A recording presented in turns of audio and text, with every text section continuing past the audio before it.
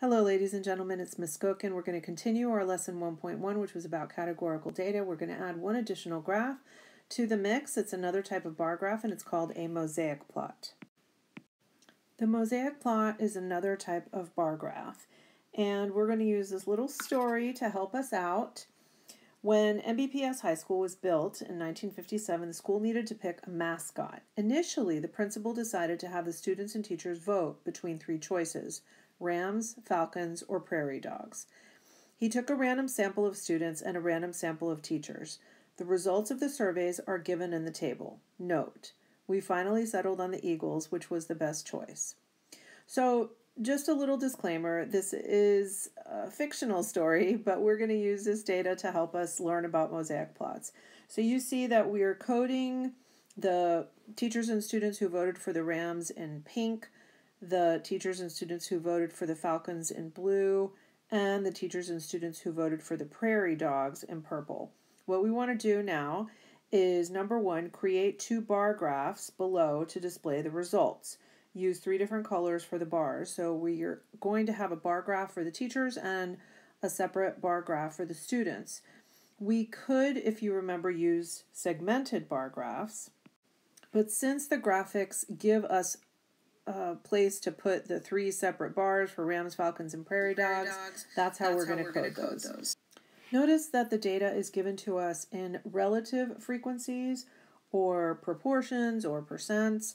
And so that is how our vertical axis is scaled. We've drawn our bar graphs according to the percents given to us in the table. And number 2 asks us to complete the third graph by taking each bar from the teacher sample and stacking them, using the colors to mark each section, and then do the same for the student. So we're going to create that stacked bar graph similar to what we did in the previous lesson. We've stacked our bars from the teacher and the student's bar graphs, and we've got our segmented bar graphs. And we're ready to move on to question number 3, which says, according to your displays, which mascot appears to have the most support? And we can see, looking at the segmented bar graphs, that if you combine the pink and the pink, it looks like clearly the rams have the most support for the mascot from the teachers and the student groups. Upon hearing the results of the surveys, the students argued that the decision was incorrect because 100 teachers had been surveyed and 500 students had been surveyed. So it seems like the students should have a stronger voice than the teachers because a much larger number of students voted in the survey.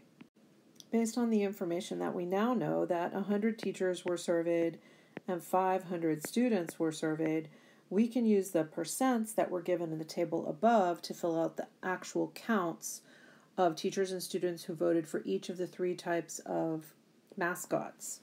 So we're going to say 100 times 80% gives us 80. 100 times 10% gives us 10. 100 times 10% gives us 10. And then we're going to do the same thing for the 500 students. Multiplied by the 30%, we're going to have 150. And the 500 multiplied by 60% is going to give us 300. And the 10% of 500 is 50. So now we've got what looks like a two-way table with counts. And let's calculate the totals for our columns and rows. How many times more students were sampled than teachers? Well, 500 students, 100 teachers, 5 times as many students. How can you update the third graph in number 1 to take into account the sample size? Adjust your graph. So what we're going to do is we're going to kind of make a new graph that never existed before, and we're going to use the proportionality that we see in the segmented bar graph, but we're going to show the greater number of students by stacking the segmented bar graph horizontally. This horizontal stacking creates what we call a mosaic plot.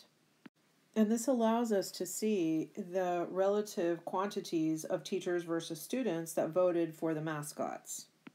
So we go back to question number 5, which said, how can you update the third graph in number 1 to take into account the sample size?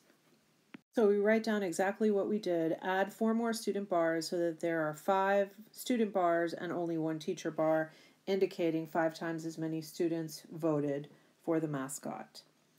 Now, question number 6 asks, what should they make the mascot, and explain.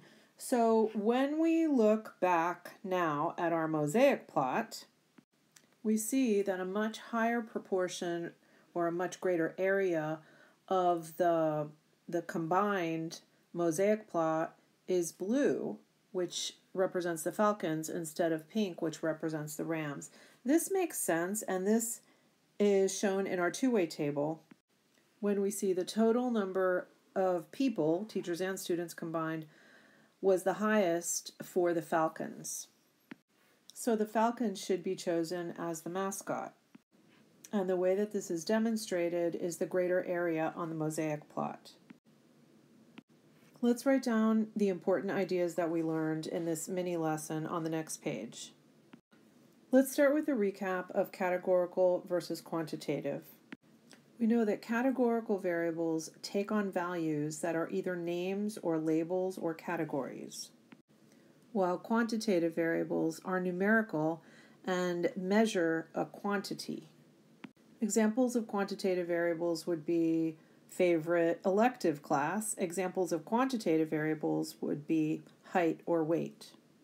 When it comes to displaying categorical variables, we have two choices: bar graphs of the various types or circle graphs.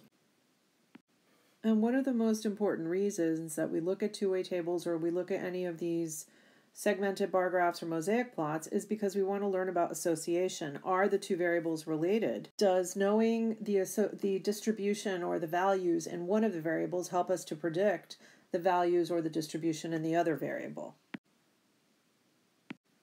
Next, you've got a check your understanding question, 3 questions, A, B, and C. So this is the end of the lesson. What I'd like for you to do when the video ends is work on these, check your understanding, look at the two graphs, look at the two-way table and look at the mosaic plot, and then go back to the notes to try to figure out and be able to answer the questions. When you are done, check the posted guided notes on Canvas to make sure that you have answered these questions correctly or make any corrections that are necessary. Okie dokie, that's it. See you back in class.